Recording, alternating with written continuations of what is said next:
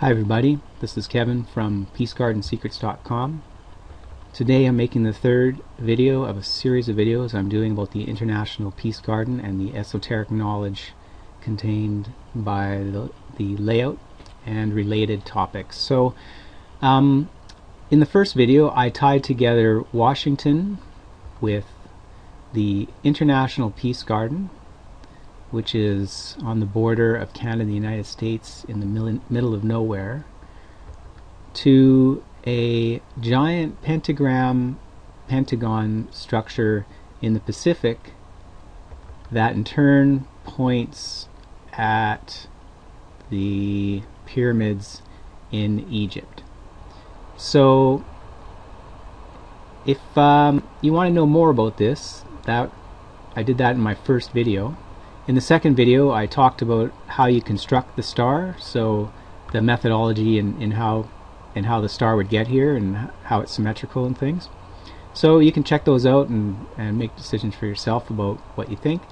In this video I just want to talk about physical landforms and how they conform to this. So if you start off down at Hawaii here, you notice that this ridge of undersea mountains and above sea islands tends to go along that line of the pentagon, and same with this line of undersea mountains, and it goes right into this place where the continental shelf curves in on itself. So you can also see the continental shelf curving around from one corner of the pentagram towards the other. You can also see this ridge across the Pacific, a 4,500 kilometer long ridge that follows along the Pentagon. And then if you look at the various panels, there's some difference between what's in this panel and what's in that panel, but these two panels are the same, so I don't know how much correspondence that is, but the coast of North America seems to trend along it for a ways, and same with the coast of Alaska trends along it for a ways. Interestingly, about halfway through they both veer off here. So that's interesting. But when you but the thing about pentagrams and other sacred geometry is that you can draw inside. It's fractal in nature, and so you can keep drawing pentagrams and pentagons that extend out beyond the original one, and you can also draw them in the middle.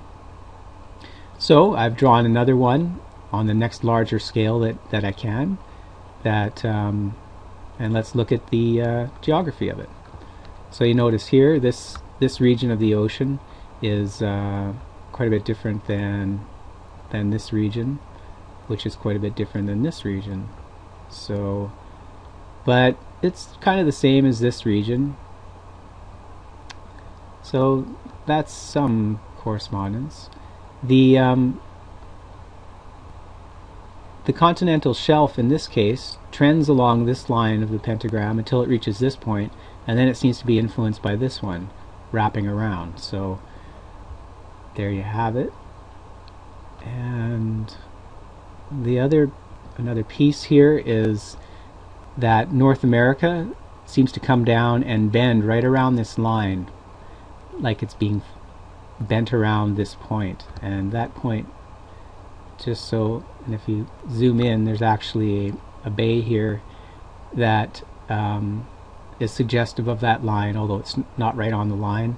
Mind you, how accurately do I have lines? I'm not sure. In reality, I'm just making it up as I go. So this bay here is, you may recognize it as San Francisco. So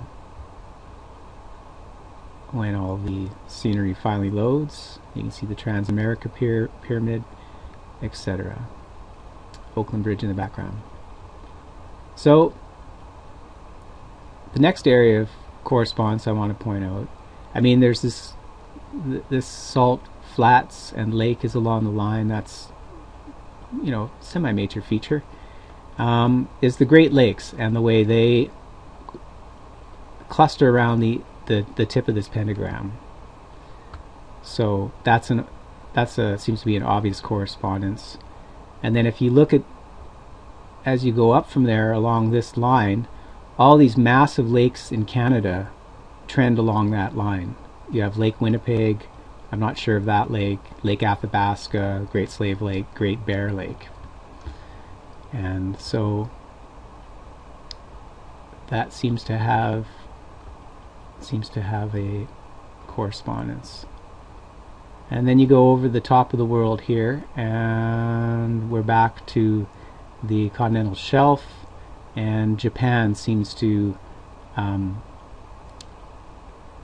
correspond to it. So I found that things get even more interesting when I draw the next pentagram further out.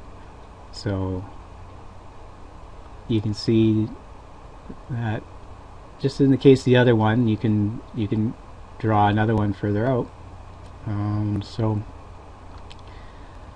let's look at this part first. So again, the first thing you might notice is that the continental shelf, as it comes along and starts to trend away here, it's like it's being pulled by this, and then it hits this line and boom, goes into this big arch. Now there's another notch here that maybe I have it drawn wrong and the line actually goes through there. That would make a certain amount of sense. Then down here, corresponding to this corner, you have Papua and Papua New Guinea. And then moving out further along, you have the typical difference in ocean between this panel and that panel. Or here the difference doesn't seem to be as much, so we'll conveniently ignore that, as researchers want to do. And then this feature, you know, that's quite a bit different than what's inside there and what's inside there. Then you get to North America, and earlier in this video I mentioned how it appears that it bends around this point here, and then trends down at this line, and then it seems to bend around this line and trend off in that direction, all the while kind of keeping to the center of the well, that's not actually true, but you can definitely see the bend. Comes here, bends, goes there, bends. You can notice how it separates Cuba from the Yucatan Peninsula, and how the water's deeper there. And if we move up here, you can also see the general, if I zoom out a bit, just how the whole continent's coming down to a point here, and this whole continent trends down to that point. So it's not exactly on the point, but again, do I have the lines drawn exactly right? Probably not. There just seems to be a correspondence, so that's why I'm talking about it. And you go up here, and a major feature is the lower Great Lakes and the St. Lawrence Seaway heading on out. It even goes between the gap of Newfoundland and Labrador over there. There's the Bay of Fundy, and that trends along the same line. And look at this, is sort of coming along with this pentagram. There's correspondence to that line. It reaches here and it literally turns the corner to follow this line. Then there's the Appalachian Mountains that trend along and are what made the Great Lakes turn the corner. And so they come along, cross in, and then there's this curving around that we've seen in other underwater features that we can sort of see in a land feature. That leads into Florida. Now, before I forget, I want to show you how this line trending up the St. Lawrence, if you go to the ridges in the Pacific, look at how those ridges, how closely they match the angle that of the pentagram that I drew. You know, all the way down it matches it, right? So that seems to correspond there quite a bit. So then if we trend up this line here, we go through James Bay, right, with an island right there, more islands. This island shows up. This is a huge bay on this bigger island, and there's even the gap between Ellesmere Island and Greenland, although this line's not right on the gap, but like I said, who knows about the lines, right? You have Iceland and these other islands all lining up with that line. And then just even look at the general shape of it. It comes up, and once this gets in this side, this is tending in the same direction as that. This all is tending in the same direction as that, whereas on this side of the line it's being affected by something else, so it appears. And if you go over the top of the world, there's a couple river systems here that I drew in, that I traced roughly, and down at the mouth here they both empty very close to the line, and you know, if you take an average distance between the two here, I don't know, 284 kilometers is what it comes up with. I guess I could show you that. Oh no, 204 kilometers, I'm sorry, that was the degrees. 204 kilometers, so oh, I don't want to save it. Okay, so the rivers, the mouths meet very close to the line, 200 kilometers apart, and yet this distance along this line is, as the bird flies along the line, you know, 2,600 kilometers. Those rivers meander over, start almost at the same, headwaters are almost at the same place, and they're emptying almost at the same place, right along the line. Where does it get stopped? Well, the mountains of Mongolia, which, again, it's turning a corner, so it's trending, it's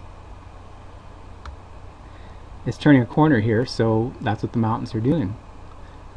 Here you get more of that circling back that we saw with the Appalachians and with the undersea. That's a massive lake.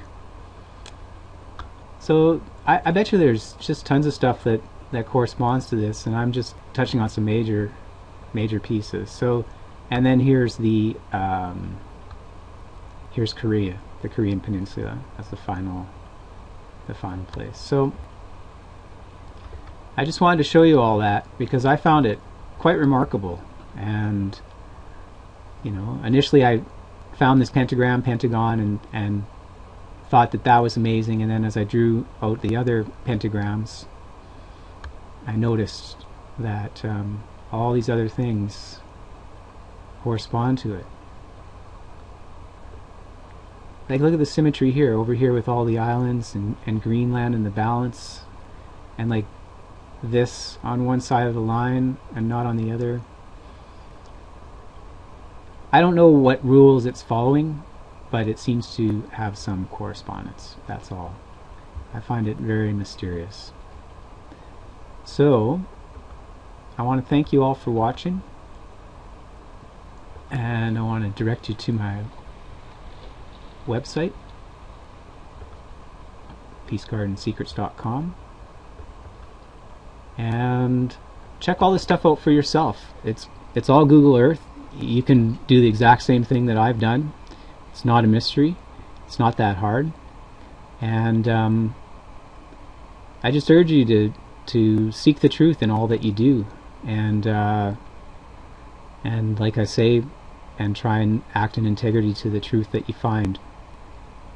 And we have to wake up, and this is knowledge that seems to have been hidden. So thanks again for watching. I appreciate it.